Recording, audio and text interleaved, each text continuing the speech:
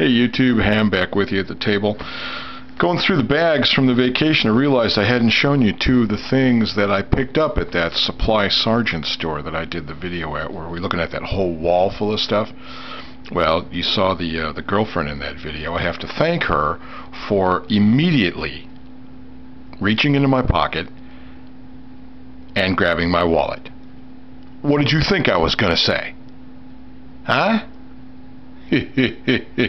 Anyway, because I would go crazy in there very simply. I actually did, but found these two at the bottom of the bag. Finally got around to finishing unpacking, and I realized I hadn't shown you these. These are just two simple pouches. Both of them I really like for various reasons. This first one, I was looking for a new camera pouch. Something I could pop a camera into and keep all the accessories and kind of make it a one-grab deal if I was just going out and about being touristy for the day. And I got this. It's made by Condor. This was like 12 bucks. Very, very nice, very nicely padded front and back to this. It's just a simple deep well pocket. Perfect for just sliding the camera or anything else in there. And then you also have a very nice deep pocket on the front. Cell phone, keys, cash, whatever. And either attach it to something. It's got a Velcro patch here, of course. If you need to identify, there it is. It'll take any Velcro patch you have. It also has the really nice, I like the way Condor does this. They do the double thick, articulated Molly web belts here. It's still got the snap, but you know, sometimes you'll get this up on a pack or something where you're trying to attach it with Molly, and it's really difficult to snake the strap through to get it to the bottom where you're in the clear and you can snap it closed. Well, Condor gives you a little bit of wiggle room there to where you can snake this around. This is still in, but it's stiff. It's heavy duty. You can get it through all the little webbing and still have enough at the bottom to snap it closed, which it won't do now because I'm on camera. Thank you very much. There we go. Well, it didn't. I thought it did, but it didn't. Anyway, there it is. Like I said, 12 bucks, and hopefully somebody with actual motor skills can handle that snap. But that's the first thing. The second one, I use this all the time on the street. I'm on the street all day long in my job in television news. And we're always carrying ID and ID holders. Well, sometimes you're running around, big story. Hopefully, God forbid, it isn't a horrendous story, but especially in Washington, D.C., you're carrying a lot of IDs with you. And I'm always looking for these good tactical ID holders. I have a bunch of them, but this one was very inexpensive. This is by Fox Tactical Outfitters. And again, it's got the Velcro thing on the top, so you can put any identifiers you need to, or just a simple American flag, whatever you want. And then it's got the large clear, and I do mean large, this one's actually bigger than normal, large size clear window at the top, so you can take your ID and slide it in,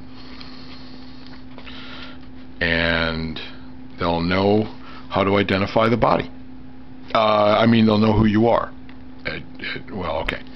But like a lot of these, this opens up to give you a lot more on the inside. Now, there are some made by Maxpedition, Tactical Tailor, other people that will give you just all kinds of slots to put things in, and the tendency is to go overboard. What I like about this is they've segregated it off into sealable compartments, and there's not too many of them, so you can get what you need to in here and get it out in a hurry.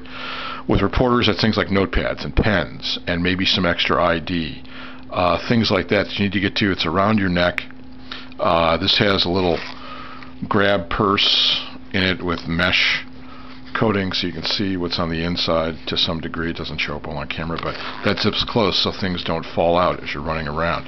But the nice thing about it is these next pouches, one here, right behind that pouch, and the next one up, which is even deeper. You can put your wallet in there, whatever, if you had to. I can't see you carrying a lot of stuff in there, but if you had to put different things, documents, whatever, it's in there.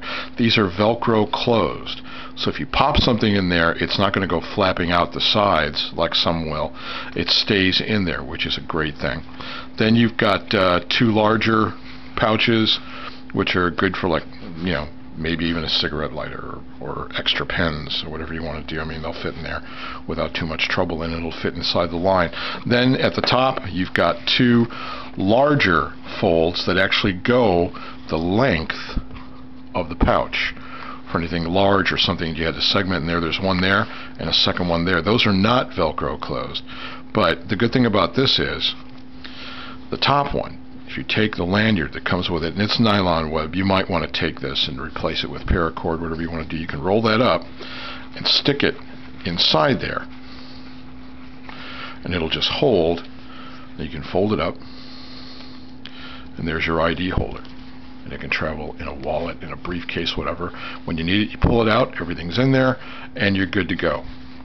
And like I said, in some situations on the street, it's preferable to have it hanging around your neck than trying to dig for it in your pockets.